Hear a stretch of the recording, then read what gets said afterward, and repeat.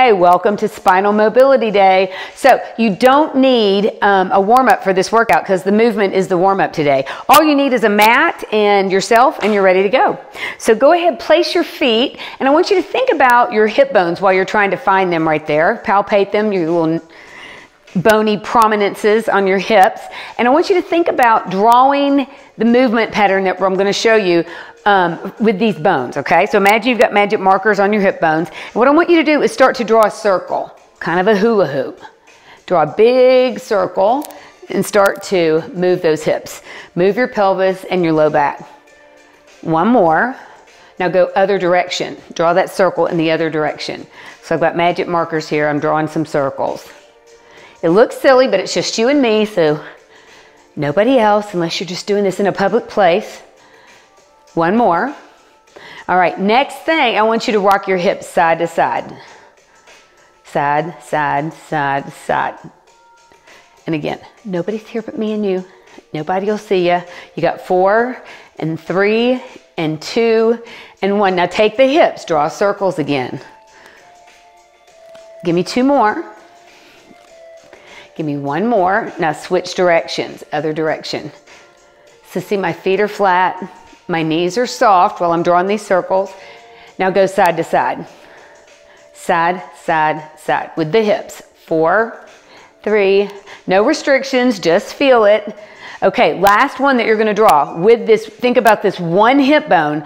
I want you to draw a figure 8, a sideways 8, infinity pattern. So circle around, sideways 8. This is a little brain work, isn't it? Come on. 1 more. If you mess it up, don't worry about it, right? Nobody knows but me. Now with your other hip, circle around. All I'm doing is taking one hip and I'm circling around to the other side. 1 more time. There we go. Now let's put all of this together so far. Get your magic markers out. Circles with the hips. I'm doing about 4 on each side, 4 on each direction. Now go the other direction. It should feel good. It just looks silly, right? I've just got my dogs watching me. Now my hips are going side to side. My knees are soft. 4, 3, 2, no restrictions. Now with this hip, I want you to draw a sideways 8. Do another one. All right, now take this hip, ready? Sideways 8. Come on. Now, walk around. You feel looser? Did it loosen up? Feels good. Okay, so here's the next one. So keep your feet planted, your knees soft, okay? We're just going to do side bend, come back to the center. Side bend, just loose side bends. Let the hip bend freely. There you go.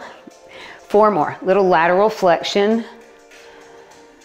2 more. I'm trying to move that spine in all directions, flexion, extension, and rotation. Now we're going to rotate, and the arms are going to follow. They're just going to swing out, and then gradually bring the arms up to where you've got long lever rotations.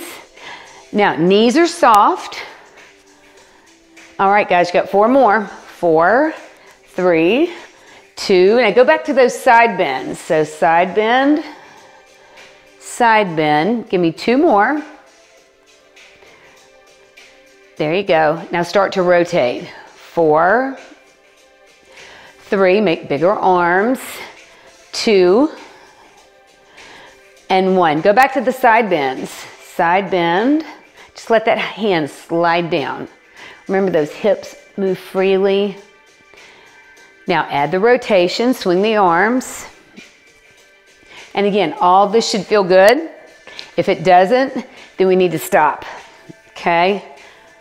All right, so that's that for standing. I want you to come down to the ground, and then the other option is to use a piece of furniture, and I will have this up at the top of the screen for you to follow if you use the chair option. But for right now, I'm gonna go ahead and film this on hands and knees. So this is a quadruped position, so my hips are over my knees and my shoulders are over the wrists, okay? And I'm gonna kind of angle so you can see. Now I want you to relax the belly, lift the head. Now I want you to tuck the chin and tuck the pelvis, so try to look at your ribs And this should feel really good. Relax the belly, lift the head. And then tuck the chin, tuck the pelvis. Here we go. So 4 counts. Relax the belly, lift the head. And then tuck the chin, tuck the pelvis. Now speed it up. Relax the belly, lift the head. Tuck the chin, tuck the pelvis. Lift. And then round out. So we're just alternating from flexion and extension. One more. All right, that's it. You're going to come back to neutral. All right, don't get mad at me. We're going to do some more circles. I want you to take the hips, those hip bones, and draw circles from this position, just like we did standing. I want to show you the difference in how it feels. Now reverse those circles. It's hula hooping from the knees. 2 more. There we go. Now cat-cow. Relax the belly, lift the head, round out and tuck. One more time. Relax the belly, lift the head, round out and tuck. Now, draw circles. 2 more. Now reverse directions. Give me 2 more. If you're uncomfortable with these, keep doing cat-cow. That's it. Okay, we're going to go all the way down, prone position. So you can do this on the floor or you can do this on your bed, okay? So elbows in, I'm looking straight down at the mat. Don't hyperextend your neck, okay? All right, so hands by your chest, looking straight down, relax all the way down. Now watch me one time and then you join me. I want you to inhale, lift the chest off the mat. And then I want you to exhale and I want you to lift your belly off the mat or lift your hips off the mat if you can. Come all the way down. If that is not comfortable for you, just lift the chest and then come back down, okay? Try it with me. Here we go. Inhale, lift the chest. Exhale, lift the belly or stay right there. Lower down. Do it one more time. Inhale, lift the chest. Exhale, lift the belly. Stretch the front, abdominal, lower down. One more time. Inhale, lift the chest. Now stay here or come up higher. Now go back to child's pose. So you bring your knees around, you drop back, drop the hips back, and I'll show you an option up in the box for this. Drop your hips back, spread your fingers, push your arms away. Deep breath. Exhale. Good. One more deep breath. Exhale. We're going to flip you over. Come on up. You're going to go to seated, and now I want you to flip over in a supine position. So on your back, I've got 3 more things to do. So my heels are in close. My hands are by my side, or they can go out to the side like a T. Take the knees and drop them over to one side. I call these wipers. So you're stretching the outside of that hip and getting some rotation in the spine. Take the knees to the other side. This is also a really good mobility thing to do in the morning when you get up. So before I get out of bed, I do this a little bit. Sometimes I add a little noise, stretch noise to it. Just for effect.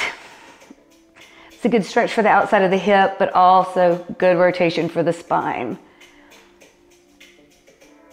All right, go back to the center. So I want you to bring both knees in. Here's one, here's the other. Now imagine you've got magic markers on your knees. Draw some circles. A lot of visualization today. And this should feel good. Little love for the back. Now reverse circles. You can do one knee at a time as well.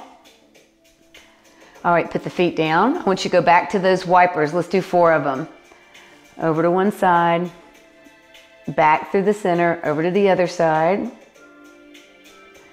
Here's number 3. And here's number 4. Now bring the knees in.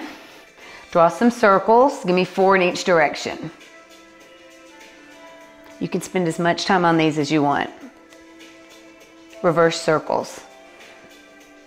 Again, you're just giving your back some love. There you go. Put both feet down. So I want you to take one foot, ankle crosses over. So I'm making a figure 4, okay? Hands out to the side or down by your side, either one.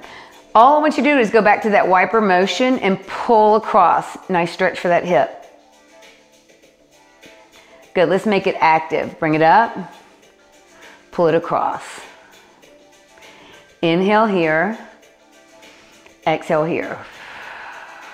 Inhale, exhale. Working on mobility, so we want to keep this active, okay? Inhale here, exhale here. Go back to the center, switch feet, put the other ankle across, pull it across, kind of get the sensation of where your end range is. Come back to the center. Inhale, exhale. Now I'm tighter on this side, so I can't go as far. And you pay attention to what it does to your body. Again, a little discomfort's okay, but it shouldn't hurt. One more. And then exhale. Back to the center. Uncross the legs. Bring the arms in. I want you to roll over on the side and come on up. That's it. You have finished spinal mobility, and I'll see you at the next workout.